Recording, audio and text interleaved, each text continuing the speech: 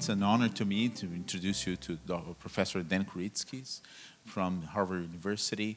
He has been working on HIV cure for quite some time. He was a pioneer in observations in patients who received bone marrow transplants and were able to control for several months the HIV replication. And he's continuously contributing to understanding on how to develop new strategies to control virus replication and virus eradication. Dan, thank you again. It's a pleasure to have you here once again in Brazil, and I hope this is a dot in your year's schedule from now to come. Thank you. Muito obrigado, é grande prazer para mim falar aqui hoje. Eu falo só pouquinho de português. That about exhausts my knowledge of Portuguese, so I'll have to give the rest of my talk in English.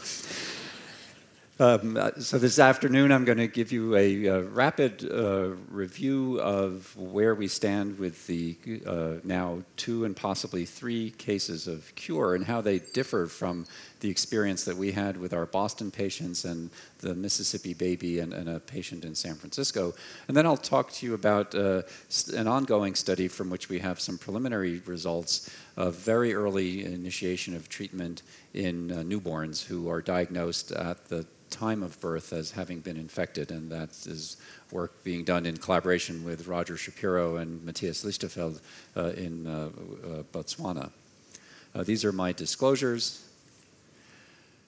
So, as I said, I'll first speak about the association between reservoir size and time to viral rebound, and then talk about the reservoir in HIV-infected infants who receive immediate ART after birth, and a little bit about where we're going next with that cohort.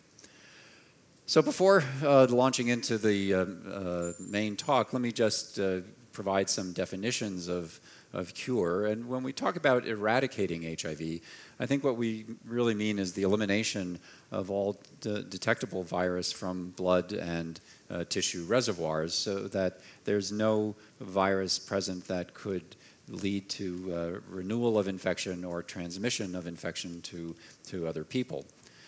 Functional cure, by contrast, means that there's no detectable virus in the blood or tissues in the absence of treatment, but there might still be virus present someplace where we can't sample. And that's probably true in any situation where we think we've cured a patient. It's certainly the case in cancer, where we think we've cured people of lymphoma or of breast cancer. We can't be absolutely certain because we can't sample the entire body.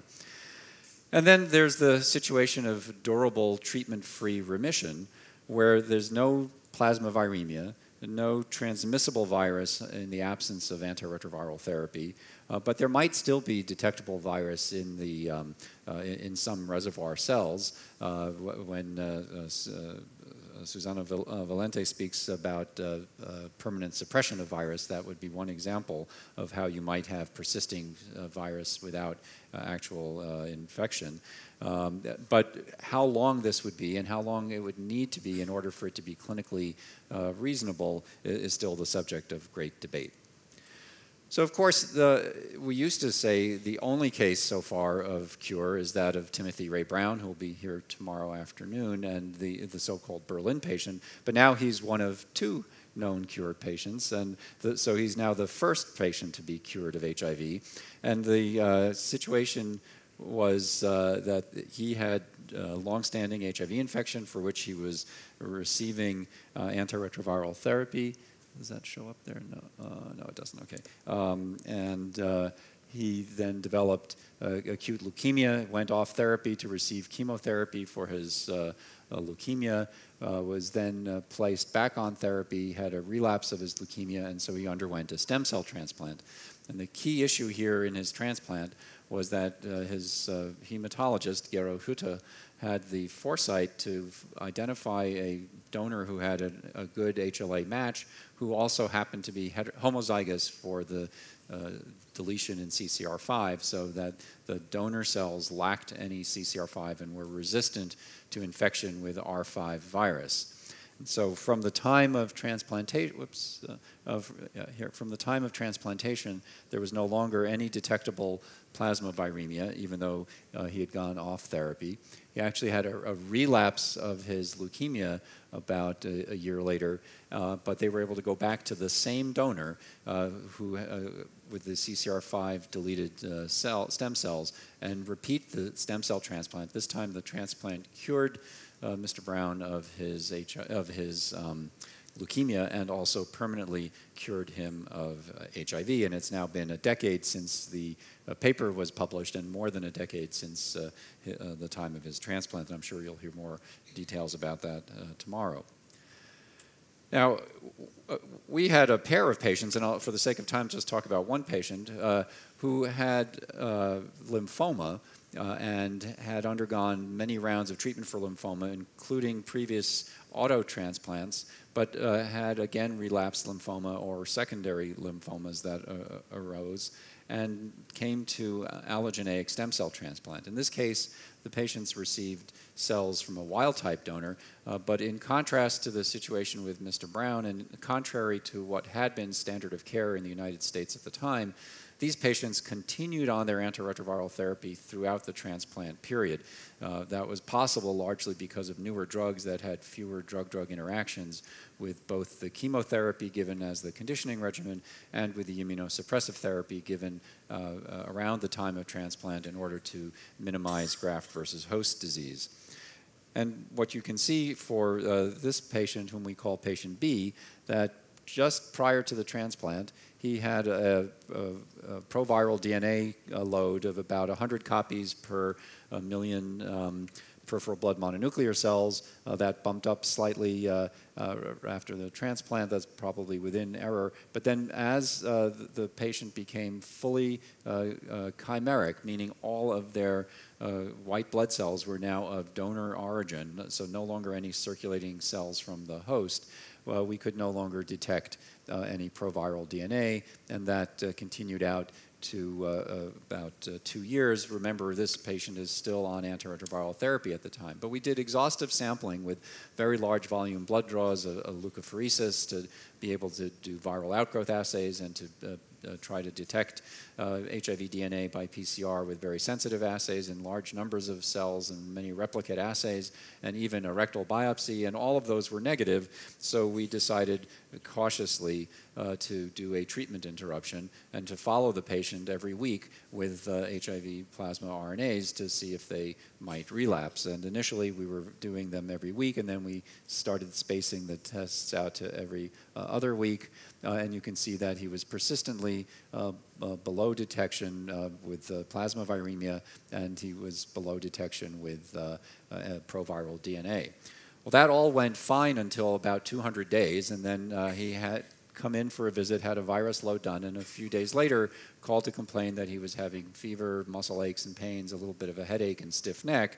So we said, well, please go get another virus load done, and what happened was he had rebounded. But he had gone for 200 days, and during those 200 days there was only decreasing levels of antibody that was detectable. There were no detectable CD4 or CD8 T-cell responses directed against the virus.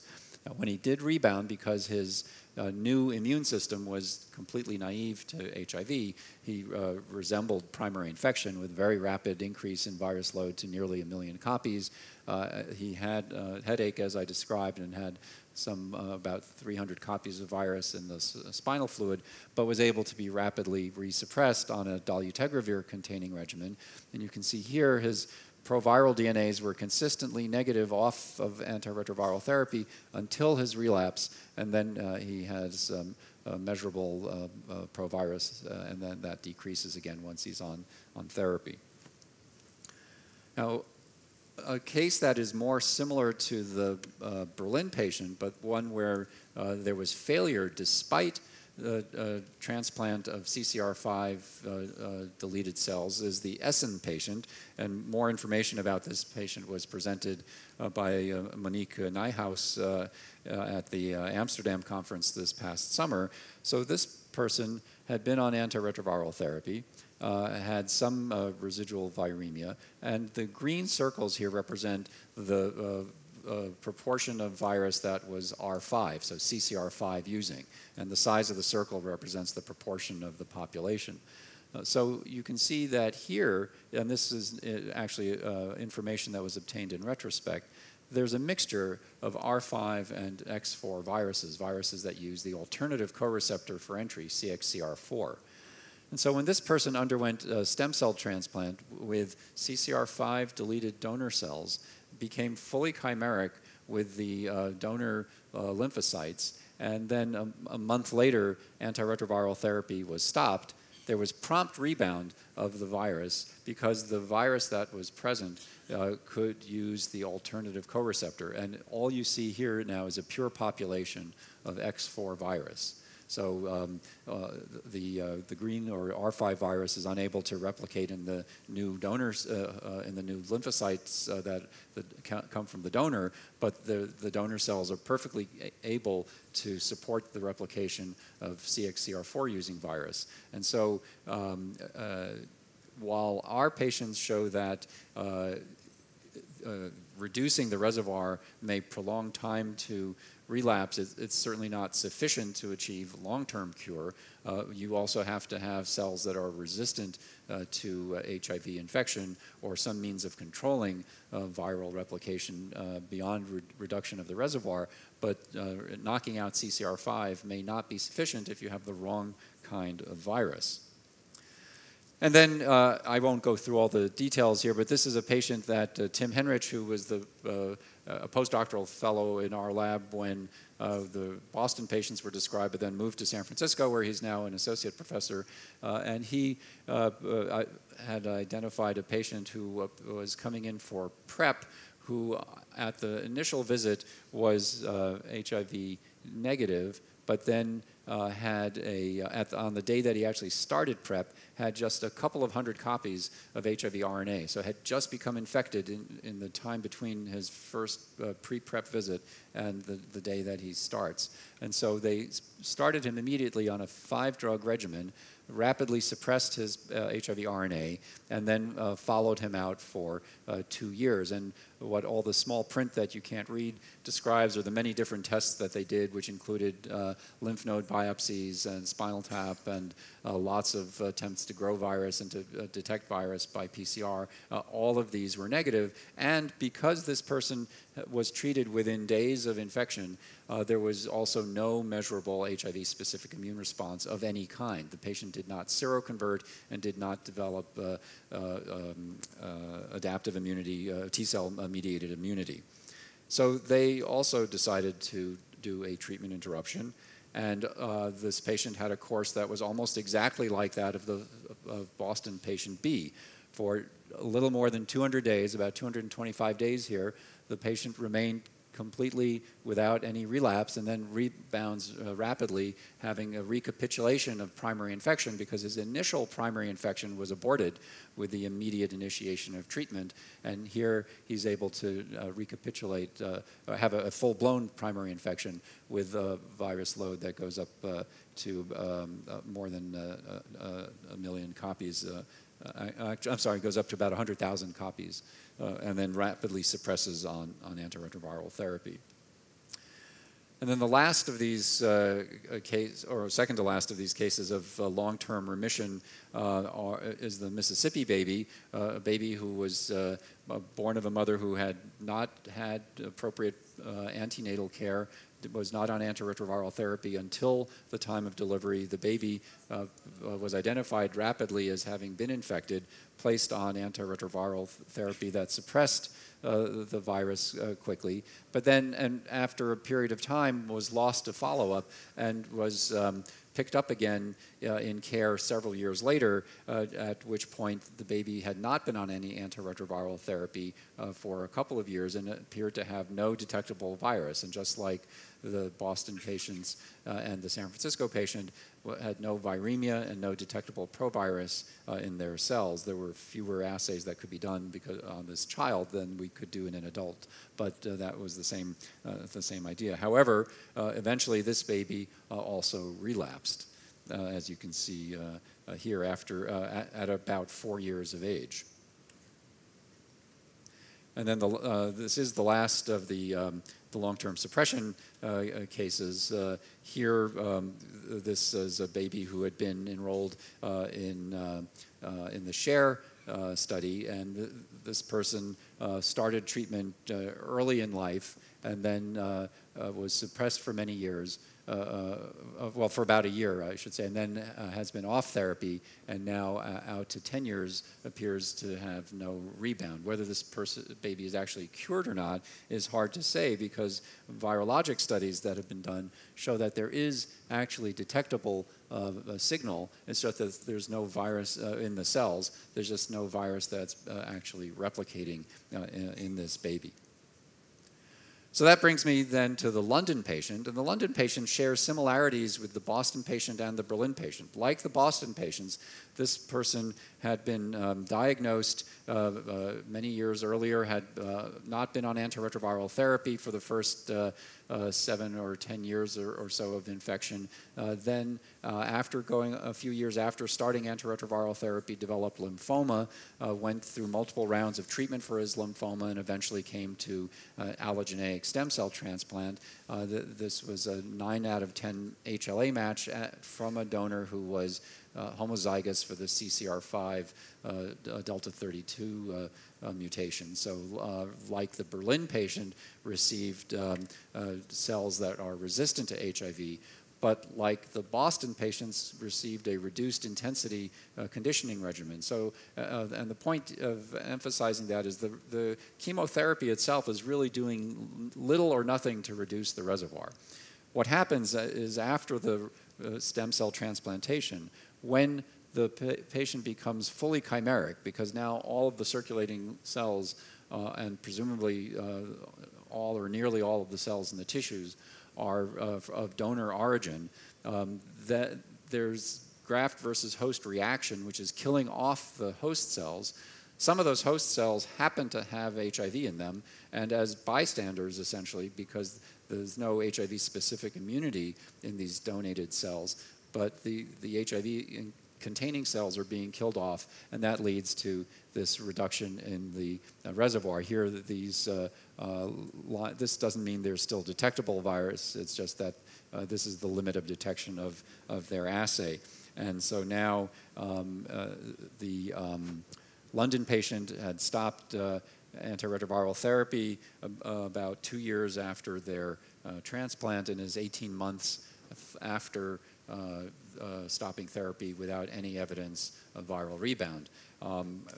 Most likely this represents a cure. It's a little early to say for sure.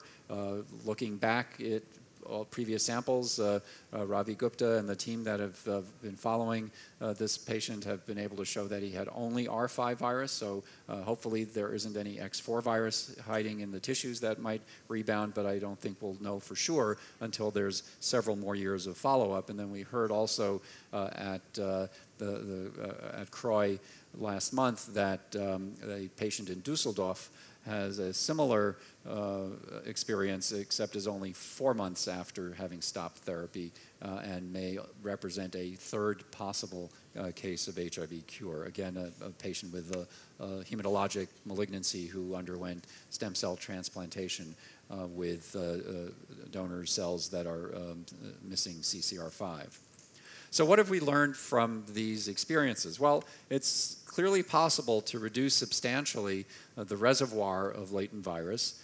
In the setting of an allogeneic stem cell transplant, this reduction most likely is mediated by immunological mechanisms, namely graft versus host reaction. And now that we see the same pattern in the London patient as in the Berlin patient and in the 2 Boston patients, I think it's really pretty consistent that it's the GVH, not the chemotherapy, that is reducing the reservoir. This reduction prolongs the time to viral rebound, as in the case of the Boston patients, but it also tells us that latency can be maintained in the absence of measurable HIV-specific cellular immunity. You don't need T cells to keep the virus in check. That doesn't mean to say that they can't keep the virus in check, but you can have pure virologic latency absent any measurable cellular immune response. But it also shows us in the failure cases, the San Francisco patient, the Mississippi baby, and the 2 Boston patients, that virus persists in reservoirs that are inaccessible to clinical sampling, and that reactivation of even rare latently infected cells is sufficient to cause virologic relapse. And the Essen patient teaches us that minority X4 variants can lead to relapse in the context of a homozygous CCR5 deletion. So I want to digress for a moment to talk about some very interesting work that's been done in macaques, because I think it helps us understand and place into context the issues of what role does virus load play and what role does a cellular immune response play in time to virus rebound and the extent of virus rebound. So we know from the work of James Whitney and Dan Baruch that if you infect macaques and then start them immediately on antiretroviral therapy or at different times after infection, that the size of the reservoir increases with the delay in initiation of treatment. So these monkeys are controls that did not get treatment. These monkeys were treated 3 days after infection, 7 days after infection, and so on. And when you stop therapy eventually, so they let the monkeys get virologically suppressed, and then they stop the therapy. And what you see is all the monkeys rebound. Even the monkeys that were treated within 3 days of infection have virologic rebound. But here, the rebound takes a longer time than for the monkeys that were treated later. The scale makes it a little hard to appreciate that, but these monkeys are going out for 20 to 30 days before they rebound, and these monkeys are rebounding really quite early. And then Afam Okoye at the Oregon Primate Center has done a really very interesting experiment where he took macaques that he infected with a strain of SIV, placed them on therapy shortly after infection, allowed the monkeys to become fully suppressed, and then gave repeated infusions of an anti-CD8 antibody in order to eliminate the cytotoxic T lymphocytes, and during that time had the interrupted antiretroviral therapy to see if there would be virologic rebound. And what they observed was really quite striking. There was absolutely no difference in the time to virologic rebound in the monkeys who had their CD8 T cells depleted compared to the monkeys that received a control immunoglobulin. And there was no difference in the rate of reactivation of these latent infected cells. However, when they let the monkeys get to viral set point, what they found is that the set point was much higher in the monkeys with the CD8 depletion compared to the control monkeys that retained their virus-specific CD8 T cells. And I think that, together with some modeling that Alison Hill did based on the Boston patients and other patients, suggests that the more you reduce virus load, not virus load, the more you reduce the reservoir, the longer the time to virologic rebound, and it's really the size of the reservoir that is governing rebound, not the immune response to the virus. But what we also see is that even 1,000-fold, a 3-log reduction in the reservoir means that you have a 50% chance of relapsing within 3 years. You would need to achieve a 4 or 5-log reduction to be able to have some certainty that you could go out for decades before experiencing rebound or actually having a cure. So the implications of all of this work so far is that it seems that reservoir size is really the determining factor in time to viral rebound, and that CD8 positive T cells do not appear to alter the timing or the kinetics of viral rebound, but limit the extent of rebound.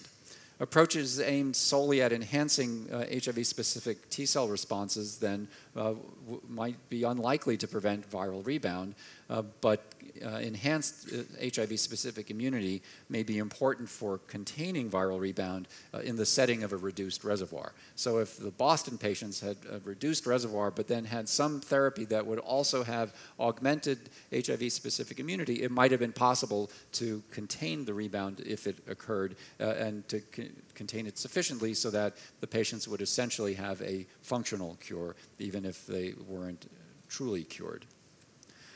So let me turn now to the study that we are doing in Botswana, the Mozele-Wapula study, or early infant treatment study. And this is a clinical treatment trial in HIV-infected babies in Botswana. So first, as you saw from the work of James Whitney and Macax, very similar data over much longer time scale has been collected by Deb Prasad, looking at the reservoir size, here measured crudely by just HIV DNA PCR, in infants who started treatment within the first year of life, those who started treatment during the first 5 years of life, and those who started after 5 years of age. And so you can see that the early treated infants had a much smaller reservoir. Now, HIV is transmitted from mother to child can be transmitted at 3 different times in the gestational period. There can be in utero transmission, and the route of transmission there is presumably transplacental.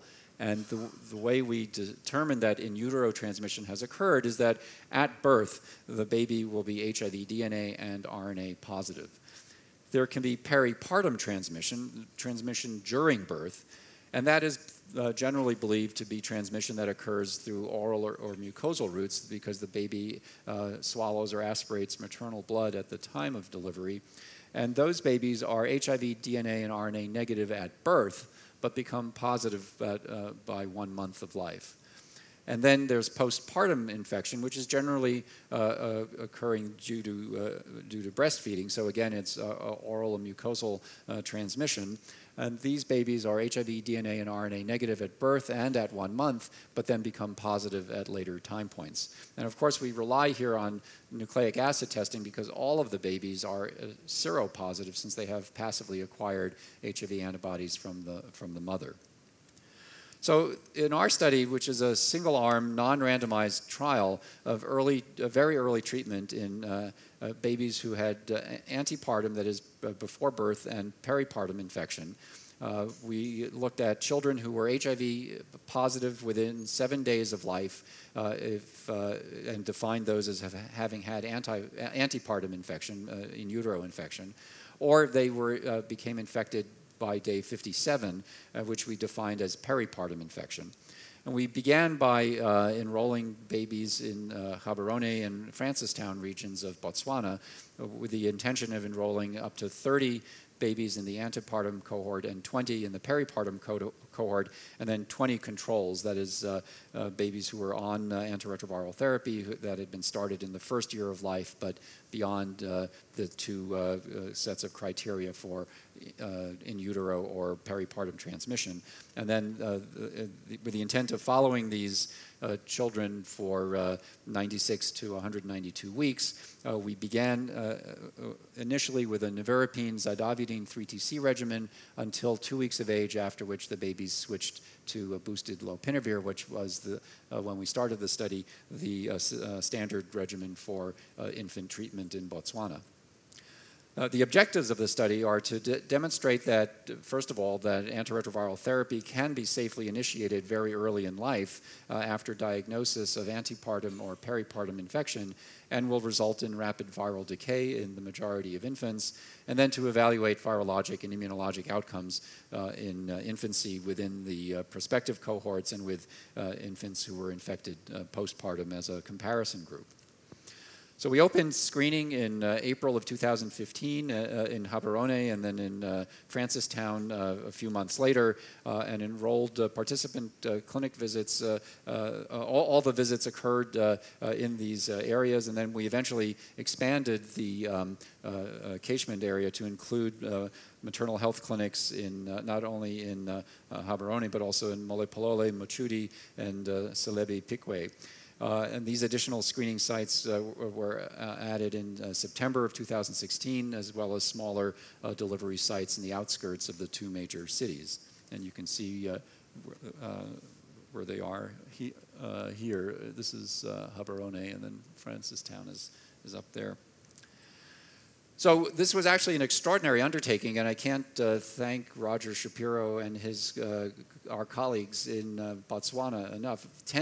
Nearly 10,000 newborns were screened. 9,075 newborns were screened in a 3-year period. This represented nearly 30% of all HIV-exposed infants in Botswana during that time period. From that, we identified 42 babies that were HIV positive, 20 that were indeterminate. There were 2 false positives that were subsequently shown to be negative, and 20 indeterminates that we eventually determined were really negative. And so that left us with 40 infants whom we enrolled. That translates to a mother-to-child transmission rate of 0.4%, which is really an incredible acknowledgement of how effective the maternal health campaign is in Botswana for preventing HIV transmission. These women were all late presenters who started on antiretroviral therapy in the 3rd trimester or very close to delivery. So 32 children were eligible to be enrolled in our prospective treatment cohort. 11 had more than 84 weeks of follow-up, and are the data that I'll show you. There are another 20 children that are still in follow-up. We had 1 death due to infant diarrhea, and then we are continuing to enroll additional children through this time. So here you can see that these kids did suppress viremia. The green are all below 40 copies, which was the limit of detection of the assay, and the orange are all detectable. There were occasional periods of non-adherence where there was virologic rebound, but then resuppression when the babies resumed therapy, and sometimes there were late episodes of non-adherence. This one baby took a longer time to suppress. There was no correlation between the level of plasma HIV RNA or DNA at the time of birth and the level of PBMC-associated DNA at 84 weeks. You can see this baby who had the highest viremia, 10 million copies, and nearly 2,000 proviral copies per million cells, had very low DNA reservoir when measured at week 84. And conversely, this baby here, who had a moderate level of viremia and a relatively smaller proviral DNA level, had modest provirus level at week 84 as well. The babies who suppressed viremia and who stayed suppressed then eventually became seronegative because they never made any of their own antibody against HIV. Their maternal antibody was cleared, but because they had rapid clearance of viral antigen by the initiation of antiretroviral therapy before their own adaptive immune response had a chance to develop, these babies were negative by those babies that were DNA negative were, for the most part, ELISA negative, all but one. And then the babies that were positive, of course, became seropositive over time. So their own antibody, not maternal antibody any longer. So from this first part, we can conclude that the children treated in the first week of life had low viral reservoirs at enrollment and after 84 weeks of treatment. That after 84 weeks of treatment, consistent viral suppression was associated with reversion to negative qualitative DNA PCR and negative ELISAs. And simple tests such as a qualitative DNA PCR and ELISA may serve as good markers for a very small reservoir size in children who are treated immediately after birth. So we then went on to do a more detailed analysis of the reservoir, looking at cell-associated HIV DNA by digital droplet PCR, and then doing near full-length proviral genome analysis after single genome amplification, where we had done limiting dilution of the peripheral blood mononuclear cells, so that any positive well represented a positive amplicon from just one provirus. These sequences were aligned and then classified as being intact or defective based on the presence or absence of defects in the 5' LTR, whether they were hypermutated, had premature stop codons, inversions, or large deletions. We ended up with 381 full-length sequences, 125 of which were intact, and 256 were defective. We also explored the decrease of intact and defective sequences over time and fitted that to an exponential decay in order to compare the rates of decay using nonlinear least squares methods, and compared these infants to infants who had been treated later during the first year of life, our control group, as well as to adults treated either during acute or chronic HIV infection. So what you can see here is the reduction in plasma HIV RNA over time. You saw that in the table before, but this is showing the individual infants and the decay slope. And then here the decrease in cell-associated DNA. And so going from the time of birth to weeks 84 or 96, you can see that there has been a significant decrease and that these babies have a significantly lower amount of cell-associated HIV DNA compared to babies treated later in infancy. Also, this group has a lower burden of proviral DNA compared to adults who are treated, compared to the control infants, but also compared to adults on antiretroviral therapy who were treated during chronic infection or treated during acute HIV infection.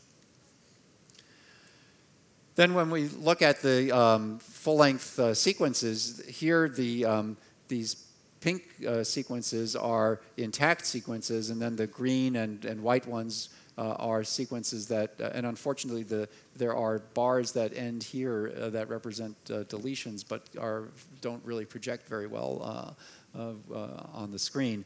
So you can see that there are a number of babies that have intact sequences, but there are quite a few that are defective, as we see in adults. And then these are in the control infants, those treated later in life. There are many fewer intact sequences. The vast majority of these sequences are defective. When we look at the rate of decay of the defective and intact sequences, we found something interesting here, where the red bars show the sequences that are intact, and the blue or aqua-colored bars are the defective sequences, and there seems to be a faster decay of the intact proviruses compared to the defective proviruses.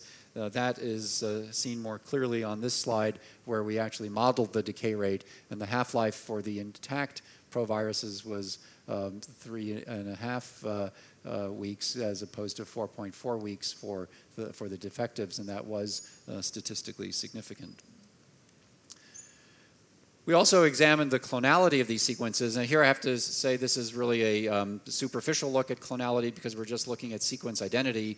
We didn't have enough cells in most of the babies to actually do integration site analysis, which is what's required to prove clonal origin. And you can see that here the stippled bars represent when there's more than one sequence of the same, the proportion of sequences that were multiple sequences. So in other words, about 50% of the intact sequence, 50% of all sequences in this baby were intact and were single. About 5 or 7% represented multiple sequences and were intact, and then these were the defectives. If we look just at the intact sequences, you can see that 90% in this baby were single sequences, and about 10% represented duplicate or multiple replicate sequences, so suggesting of clonal expansion. And in these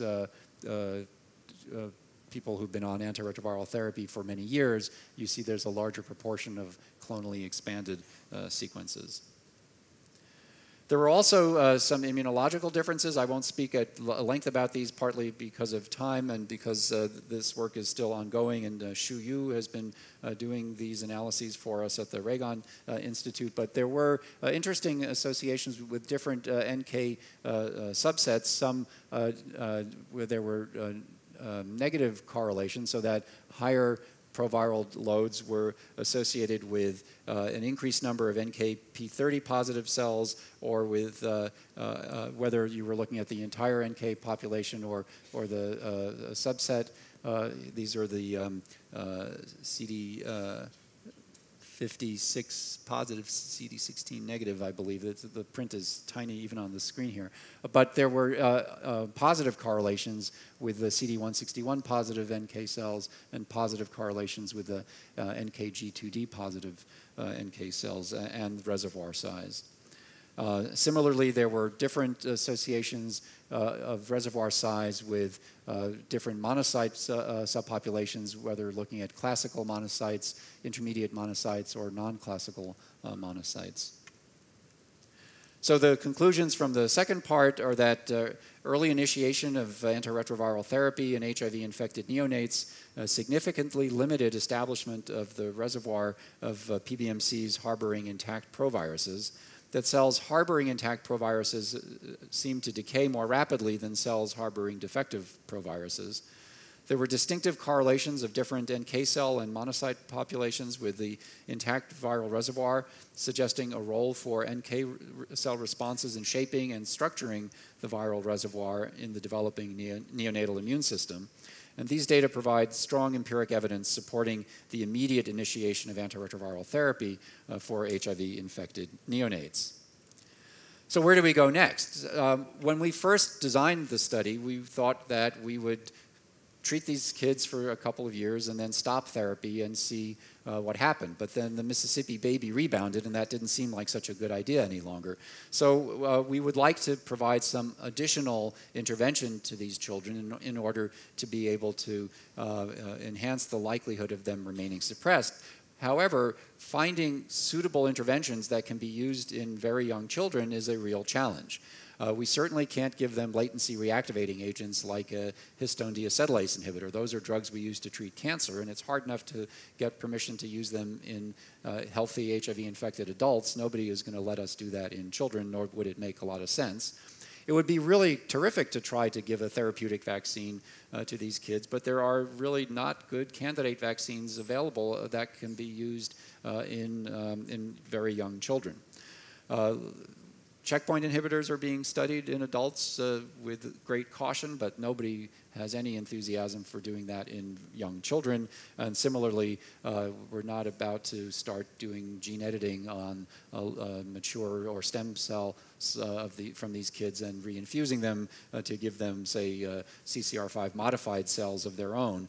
So that left us with the opportunity of trying broadly neutralizing antibodies, and in collaboration with Lucio Gama and Rick Kaup and others from the RC, as well as Marina Kasky and Michelle Nussensweig from the Rockefeller, we hit on a dual BNAB regimen that we're going to be able to give these children in the Tatello study, which is just about ready to start.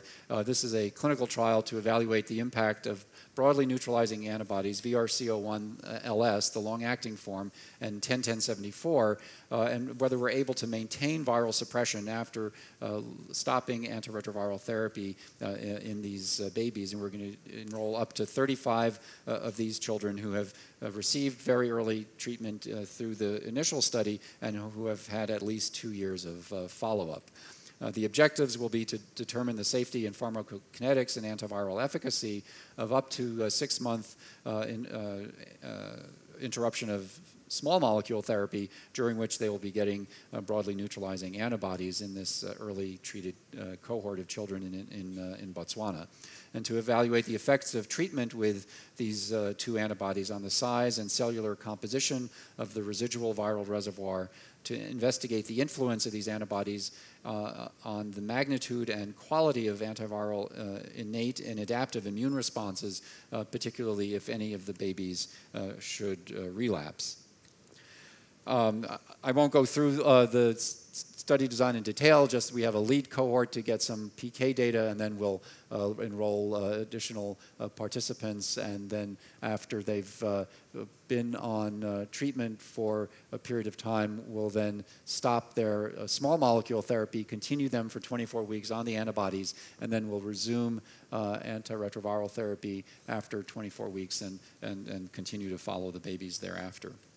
So let me stop there. I want to acknowledge a huge group of people who helped with all of this work, particularly Tim Henrich for the work on the Boston patients, and then Matthias Lichtenfeld, Roger Shapiro, Xu Yu for the work in the Totello study, along with our partners at the Botswana-Harvard AIDS Partnership, particularly Sikulele Moyo and Ajibola Gbolahan, who've been really very helpful in this work. So thank you very much, and I'll be glad to answer questions.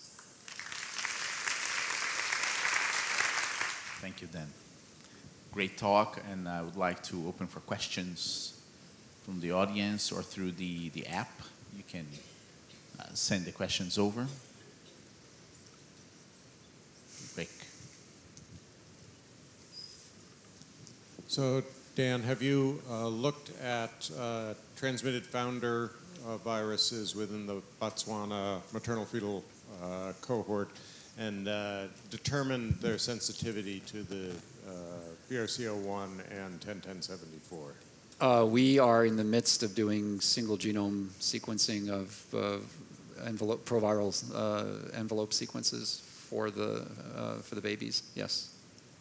We have the sequences on the first 2 babies I just saw on Tuesday, so we're getting those. It does raise a very tricky question because we're obviously not doing this as a CLIA lab, but if we did encounter a resistance mutation, it would be hard to want to go ahead and give those babies antibodies and no treatment. Yeah. Mike. And I was wondering if you could expand a little more on why you think that graft versus host is so important in suppressing virus in your lymphoma patients, for example, and why it's not just a delayed stochastic reawakening of a very rare integrated competent virus. Oh, I think both of those statements are true. I think the patients relapsed because there was the stochastic activation of a rare, persisting, latently infected cell.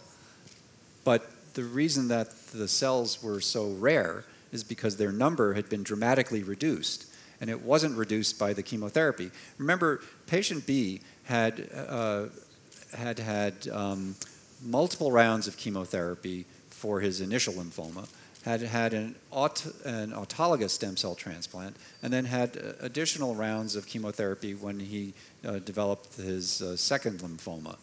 And despite all of that, he still had 100 copies per million PBMCs of proviral DNA, and then received a reduced intensity conditioning regimen. We know from other work that we've done that during the immediate chemotherapy period, there's an initial transient reduction, but then as counts recover, the proviral DNA level comes right back to normal. So something was eliminating those cells. And what we think the something was graft versus host reaction.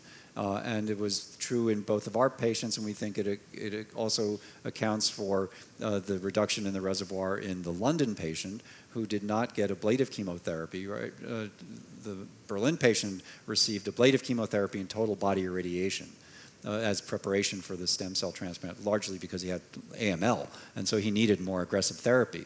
But the London patient only had lymphoma, and so they didn't need such intense chemo in order to undergo this stem cell transplant. But the coincidence of the chimerism and the becoming complete, and then the total loss of proviral DNA signal, it's not simply a dilution effect because we really sampled exhaustively. I mean, with pheresis of tens of millions of T cells, and we couldn't find any. But they persist. they just persist in places you can't find them. I'm sure that in both Timothy Ray Brown and in the London patient, there are persisting host cells, but because they also have cells that are now resistant, the rare reactivation events don't have an opportunity to be propagated. Hi, Dan. Thank you very much. Very inspiring, very comprehensive talk. There's been about 50 cases or 50 experiments, let's say, about transplantation, allogenic stem cell transplantation, using homozygous CCR5 delta 32, right, donor cells. And yet we do have so far 2, perhaps 3 cases of cure. You mentioned one case which was related to, one failure which was related to co-receptor usage and the development of CXCR4 using viruses. But would you speculate on additional factors that could, explain all those failures in terms of only 2 successful cases? Sure. Well, I think unfortunately the most common cause of failure is death from the underlying malignancy. That either the transplant itself is unsuccessful or there's late relapse of the leukemia or lymphoma. After the Essen patient, but many years before the London patient, Gero Hutte had a follow-up letter in the New England Journal of Medicine where at the time he described about 10 cases or so, one of which was his successful case and then several others. And the others had all died of their underlying disease or of complications from the stem cell transplant. There had been some concern for a period that maybe doing transplants with CCR5 deleted cells was a bad idea, but I don't think that's really held up. And there are now several other patients who've been transplanted who are still on antiretroviral therapy. So they sort of look like the Boston patients at this point, no detectable virus, but on therapy, so you can't say for sure. That was the case with the Dusseldorf patient until a couple of months ago when they decided to go ahead and stop treatment. So, it's really Monique Nijhuis and Anna-Marie Vensing and Javier Martinez-Picado through the EC-STEM collaboration that are gathering data worldwide on all of these patients and trying to collate the information. Well, I have one question here through the app. It says, why do you think we can reduce reservoir in babies if treated very quickly after infection, and in adults it doesn't seem to happen? That's a great question. So the one advantage we have in babies is we know exactly when they're born. We don't know precisely when they're infected because there are data that suggest that most in utero transmission occurs very late in pregnancy, but whether these babies were infected 2 days before or 2 weeks before or even 4 weeks before birth is hard to know. But but most of them are being infected at around the time, shortly before birth.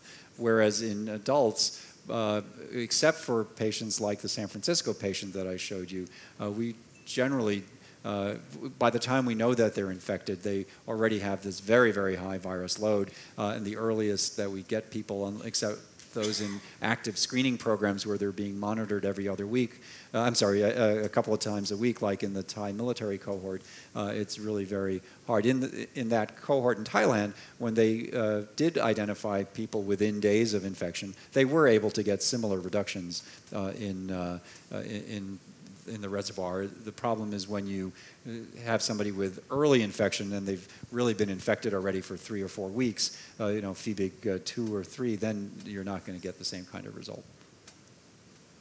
That's great. Oh, I'm sorry. Okay, another one there.